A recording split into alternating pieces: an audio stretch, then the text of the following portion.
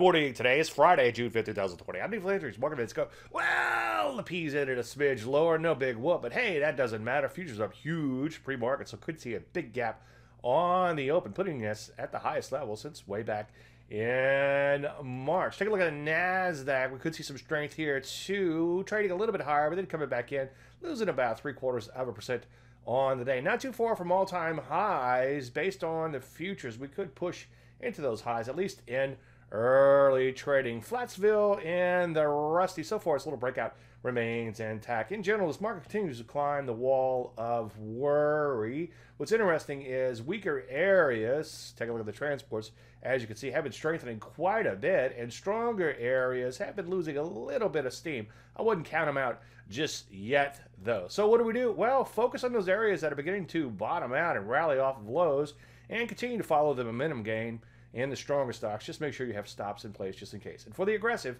keep an eye out for an opening gap reversal in the indices. Any questions? Dave at DaveLandry.com. I'm Dave Landry, and you heard a Market Minute.